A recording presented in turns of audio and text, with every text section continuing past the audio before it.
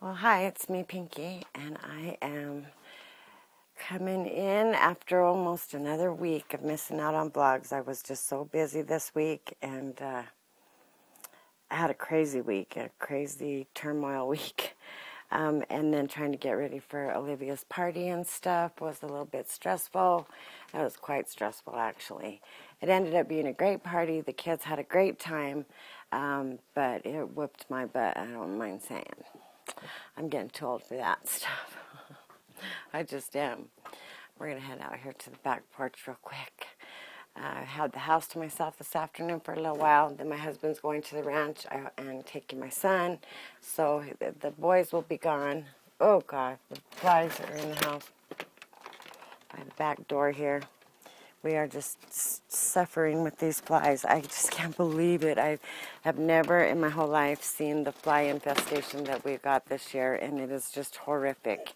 And it's, I have mentioned it numerous times, it's all over the place. Everybody in the state is just completely infested with house flies, horse flies, you know. Oh, God, it's a beautiful day today, but it has been cold a few days. It's been It's been freezing cold. During the day, the wind was brutal, and I don't think it got over 40 degrees yesterday. The day before was very much like that. Halloween was very cold. And it's the fall. It's just the way it is in the desert, and it gets very, very cold during the night, usually in the summer and in the fall. But the days are starting to turn off quite cold.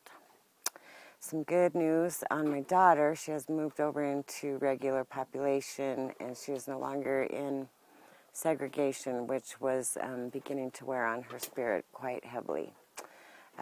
Being in protective custody is the same thing as being in the hole. There's no difference. It's being protective custody is the same thing as getting in trouble and getting thrown in the hole and never knowing when you're going to get out. And it is 23.75 hours a day of isolation. So after about 3 months of that, she's had about enough of it and had asked a couple of weeks ago to get moved over. And it took them a while, but they finally got her moved this week. The first day was a little traumatic. I think she was a little bit shell-shocked from the isolation, and she was quite fragile. Brittle, very fragile. But she's better off. God, you know what? I hate this hair. I am so pissed at myself.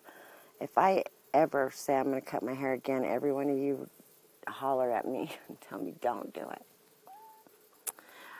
Though I'm happy because it's growing out very healthy. Look at this tiny little kitty. Let's see if we can get, I never can tell where the lens is at. I think it's right there. He's so cute, so tiny. Little tiny guy. So anyway, she's over there, which is good because she is free to roam around for most of the day. They're in pods, and she can use the phone a good portion of the day. I've got to call and get some phone money on there.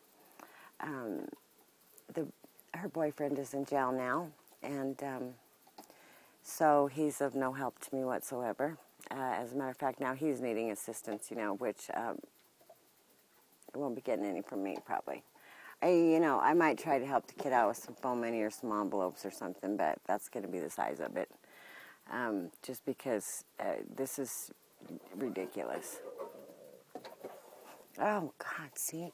They're everywhere. They're in the house. They crawl on you. They get on your face while you're trying to sleep. It's just disgusting.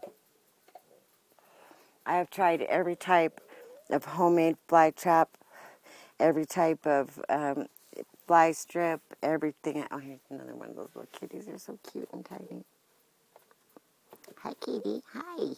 Hi there. What you doing? All dirty. They're always all dirty because they get under this porch right here.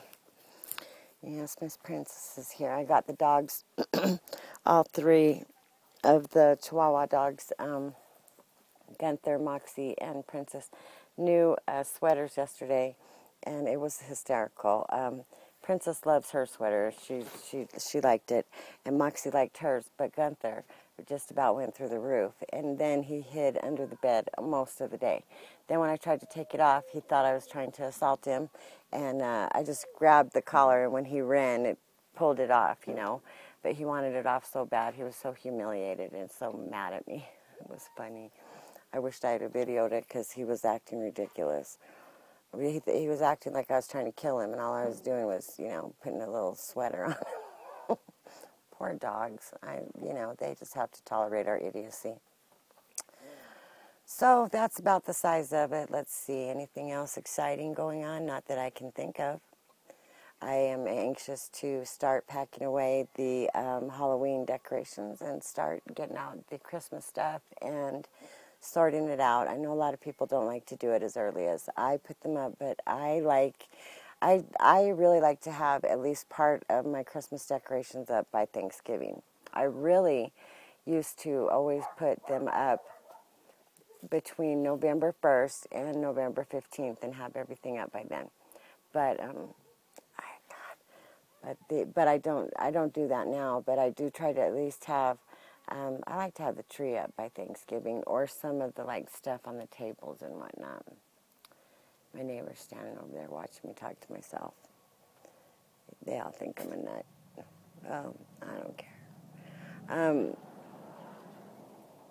Yeah, so anyway, I'm going to be working on that, and because I have all that stuff stored in the house, and I've cleaned out a little shed over here by the horse trough and stuff, and I'm going to put that stuff in plastic bins and then cover it in tarps, you know, so that the water doesn't have no way to get to it. But there's just too much of that crap in the house, in boxes and stuff. It's taking up too much room in my closet room, in my you know, dressing area, where I have all my girly stuff and my clothes and all that stuff. So I want that junk out of there. I did a lot of sorting and put stuff away this week, and even over there on that pool table where my husband hoards all of his crapola, I broke rules and got in that stuff and put some in boxes and whatnot. He was a little bit irritated with me, but I didn't give a shit. I'm so sick of his crap everywhere. Oh, God. You know, that is one thing that I have had a very, very difficult time adjusting to, because I am a very tidy person. I'm very organized, and I like things organized, and I don't care if you have 150 million items. I don't care. You can have as many items as you want. I don't care. If you want a gigantic, you know, footprint, that's fine with me. But, you know, keep it together, keep it organized, and keep stuff where it belongs. And your tools don't belong in my dining room. And your grease guns don't belong under my kitchen sink and things like that. You know, I have a lot of belongings. I'm the first one to admit that I will hoard till the day I die. But I can, because I'm organized. So, you know, when you're organized, you're a collector. When you are disorganized and yucky, you're a hoarder. Period. That's the line for me. And he is definitely more on the hoarder side. I'm more the collector and much more organized, and like I said, and just like things in a certain way. And I don't like to have to clean 24 hours a day or organize crap for 24 hours a day. I want the stuff to have a home. I want you to put it there, and I don't want to have to tell you again. And it gets me really, really irritated. It just seems like such a, you know, organization is such a common sense thing. It's like things with like things. If you do that, your life is in order. You know, you don't have the chaos of all the detritus everywhere. You know, and see, they're just bombarding me when I open the door. I'm so fed up with them. I can't wait till it freezes. Come on, coming in, princess. But you know, to not have it organized, then you're over the line. You know, it makes your life miserable, because all you do is spend time looking for stuff. You know, when if it's all organized, like I said, I don't care if you want to keep 150 pots and pans and, you know, 87 screwdrivers. I really don't give a shit. Just keep all your screwdrivers with your screwdrivers, and your 150 pans, you know, And once all the stuff has, taken over, it's because you've got to get rid of some stuff. That's just it. You can't keep everything. And you have to keep it organized, Anyway, that's it. 10 minutes and 10 seconds, I think, is plenty. I'm going to run out of room because I don't have much memory left on my camera right now either. I have a bunch of pictures and stuff I need to do something with. All right, well, everybody have a great day, and peace. I love you. And I am still looking for that Romeo and Juliet book. You wouldn't think it'd be so hard.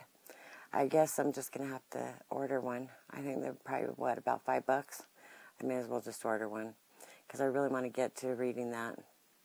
Although I think I might be really overzealous in thinking that I can read Shakespeare, but we'll see. All right. Love ya. Bye.